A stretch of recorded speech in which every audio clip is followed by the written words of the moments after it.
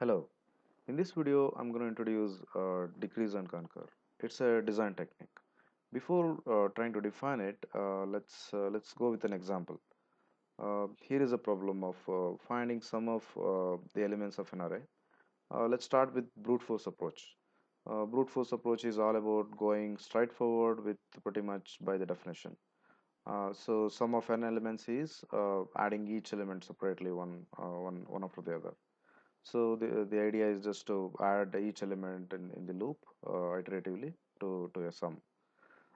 Because we are doing n additions here, the time efficiency of this method belongs to theta of n. How about solving it by divide and conquer method? So that idea is captured in this expression. Sum of n elements is basically sum of first n by 2 n elements and then sum of the remaining n by 2 elements. Uh, so the which is captured here and in this algorithm. So the base case is when n is equal to 0, the sum is 0. When n is equal to 1, the element itself is the sum. These are the recursive calls for the first n by 2 elements and the remaining elements. Uh, the, uh, the time complexity of this method is captured in this expression. We are plus 1 is mainly for this addition we are doing at this instance, and then we are twice of t of n by 2 is because of these two recursive calls. Each of them take approximately n by 2 elements. When we solve this one, we realize this also belongs to theta of n. So this method is no better than brute force in terms of time efficiency. Let's solve by another method. We are going to call it as decrease and conquer. So why do we call it as decrease and conquer? Because we are decreasing the problem size by one and then extending that solution to size of n. So sum of n elements is sum of n by n minus 1 elements using the same method, and then add nth element to it. So the algorithm looks really simple for that. The base case is when n is 0, the sum is just 0. Uh, Otherwise, it's sum of n minus 1 elements called recursively, and then add nth element in the end. So we are assuming that we know how to find n minus 1 sum of n minus 1 elements, and then we are extending the solution to nth element also. The time efficiency of that is captured here. The plus 1 is again for this plus here, addition here, and this also belongs to theta of n. So we have seen we have solved this problem by three different methods, and all of them happen to be solving in the same time efficiency class. Right? Nevertheless, we made a point here of different techniques. Let's solve another problem. Suppose of finding a power n. Let's start with brute force. A power n by definition is multiplying a n times. Which can be done in the loop again here, just like the older problem. Start with the product as 1 and then multiply a n times here. All right. So obviously we are multiplying n times. That's why the time efficiency is order of n. And divide and conquer approach, a power n is we are dividing it in two problems. So we find a power of floor of n by 2 and then a power of seal of n by 2 and then multiply.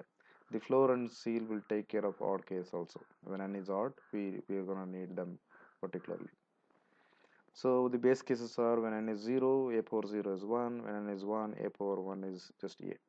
Otherwise, recursively, these two are called a power floor of n by 2 and then a power seal of n by 2. So the time efficiency of that is again theta of n. Now decrease and conquer idea is a power n is a power n minus 1 times of a. So the base case is when n is 0, a power 0 is just 1. Otherwise, a power n minus 1, you find it recursively and then multiply with a. The time efficiency of this one also belongs to theta of n, just like the older problem. So this particular algorithm, I would not only call it as decrease and conquer, I would call it as decrease by a constant and conquer, because I'm decreasing the problem size n by a constant 1, right, and then solving it. How about decreasing the problem size by a constant factor instead of just a constant? That method can be explored in this particular problem. A power n is, if n is even, A power n is same as A power n by 2 square root of that. If n is odd, A power of floor of n by 2 square it and then multiply by A. So let's go by the algorithm here. In the base case, when n is 0, it is A power 0 is just 1. Find A power of floor of n by 2. If n is even, it is just n by 2, and then square it. If n is even, we are done here. We already have the product, necessary product here. If n is odd, we got to multiply by one more A. Right. So the time efficiency of this one is t of n by 2, because we are making only one recursive call here of problem size roughly n by 2, and then at every instance we are making one multiplication here and then another one here when it is odd. So in the worst case we make two multiplications. That's why if I solve this one, we see this particular occurrence belongs to theta of log n, which is different from the previous method. And this improvement we got it mainly because of this operation. In divide and conquer, what we did was we found a power of floor of n by 2, and then we found a power of a power of seal of n by 2. That we are avoiding here.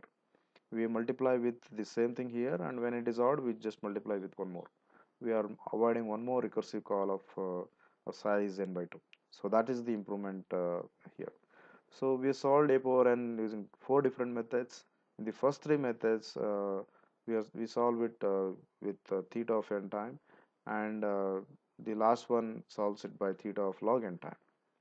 And why this is a huge improvement is, suppose when n is a million, you want to find a power million. These three methods will take about in the order of a million operations, but the last one will take in the order of just 20 operations. Why 20? Because log a million to base 2 is just 20. So that is the improvement we can see here in this method. Right. So now what do we do in decrease and conquer in general? So we reduce the problem instance into a smaller instance of the same problem and solve the smaller instance recursively. And obviously when we reach to a base case, we stop the recursion there and extend the smaller instance solution to the smaller instance to obtain solution to the original instance. Right. Because of this nature, this is very similar to the inductive methods, induction method, and more particularly mathematical induction. So this is also called as inductive method or incremental approach. So we have seen already decrease by a constant and conquer, decrease by a constant factor and conquer. Uh, Otherwise, there is one more variant of this one, which is decrease by variable size and conquer. In when we are finding GCD of m comma n, the problem is decreasing, but it's not a constant and it's not a constant factor either. That's why we call it as decrease by variable size and conquer. Right. Uh, Thank you for watching. Bye.